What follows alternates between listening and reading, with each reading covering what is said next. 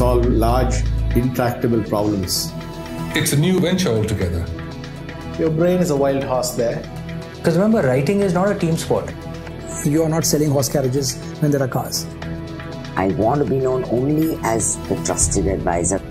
More like a tourist. Play to Potential podcast.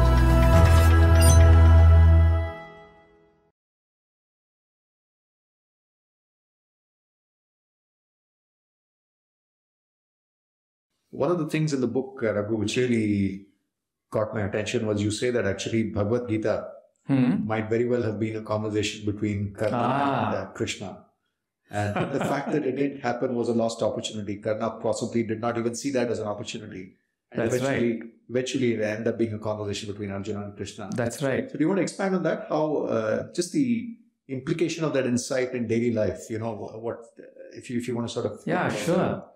See, there's one very, very exciting thing in the Bharata Kota, Tamil Bharata Kota, where there is a conversation between Sanjaya and Dhritarashtra, which is a retelling of the whole Mahabharata. Mm-hmm. And it's very, very interesting because the whole dialogue goes like this. Dhritarashtra says, hey, tell me the story again so that I can understand where I screwed up. Okay, so Sanjaya goes through the whole story. And he goes step by step. He says, that is where I lost the war.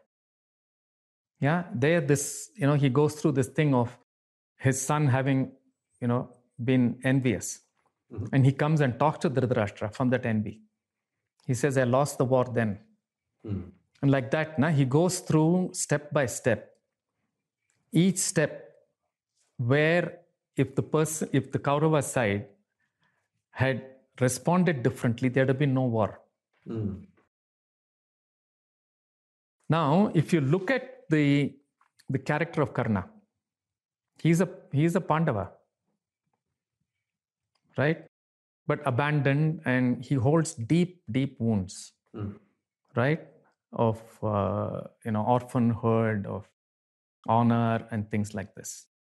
And there are many stories that tell you how he's actually a greater warrior than Arjuna in many ways, right? He's much more capable, right? But there is this deep anger and angst and hurt in him apart from his other greatness. And if you look at many situations, you'll see that people with tremendous capability, but with a deep wound, have used all their capability in vengefulness, or in some way to keep compensating for the hurt, never healing the hurt. Right? Now, if Karna, who is very, he's very alive today, okay? Every person with a grouse about us and them is a Karna. Yeah, every person who feels deprived or denied or discriminated against is a Karna. Right? And these are people with lot of ability, lot of capability, whom society has said, because you're not of certain pedigree, your beauty and your capability will not be honored. Right? And almost every crisis today, you can trace it back to this kind of a violation of human beings, right? So if I can have a conversation with this hurt psyche and help this psyche heal and say, I will move from using my power for retribution, using my power for, some vengefulness, to looking at how to build a beautiful world. Right? It would change everything. That's what they tried in South Africa. Truth and reconciliation. That's what Gandhiji tried now. Of saying, how can I assert myself? How can I ask for independence without hating the oppressor? Right? Because once you hate the oppressor, you internalize the oppressor. And you then become extremely oppressive yourself. You can see that in history.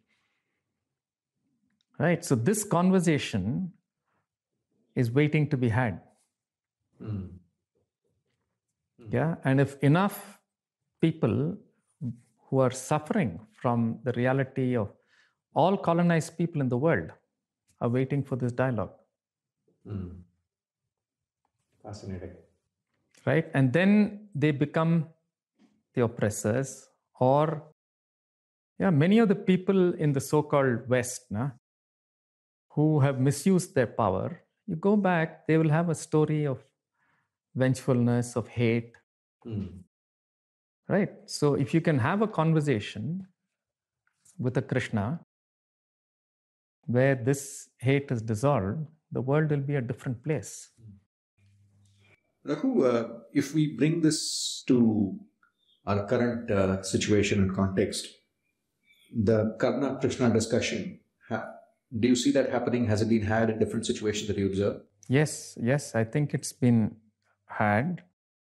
For example, this truth and reconciliation thing that was tried out in South Africa was clearly an attempt to enable people who've been violated to have a conversation with their violators in a larger context, not of retribution, but of some kind of a healing process.